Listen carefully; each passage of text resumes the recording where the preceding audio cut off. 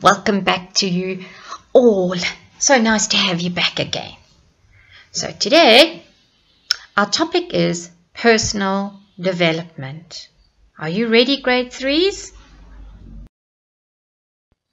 Activity 1, personal development, identifying self-abuse. All these points are self-abuse. Sitting too close to the TV will hurt your eyes. Spending too much time in front of a screen, whether it's a TV, a cell phone, an iPad, computer. Listening to loud noise. Biting your nails. Not cleaning your nails. Not cleaning or washing regularly. Eating too many sweets and unhealthy food. Not going to bed early enough, and not exercising.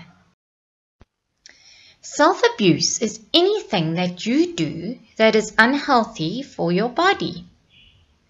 Look at each of these pictures and discuss what is bad for your body and what you should be doing.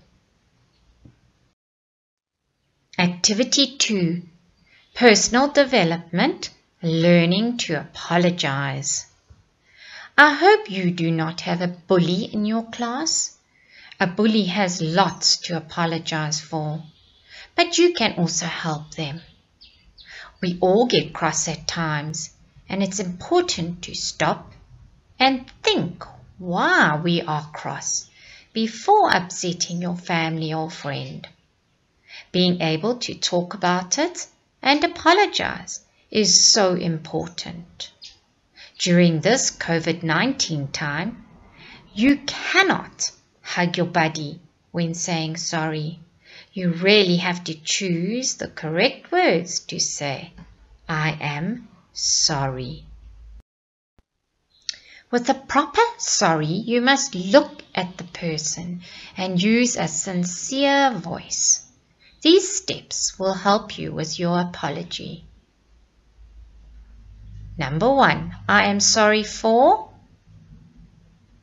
Number 2, that was wrong because. Number 3, in the future I will. Number 4, will you forgive me? Make a card if you find it difficult to apologize in person.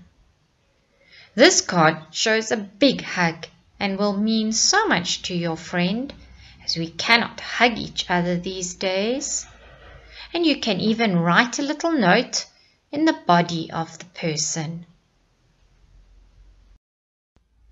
Activity 3, how to say thank you. Saying thank you is extremely important. If you are given a gift, you must say thank you by making a card.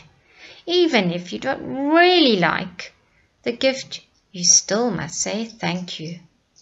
Here are 2 cards you could make. Copy the pictures to make this card.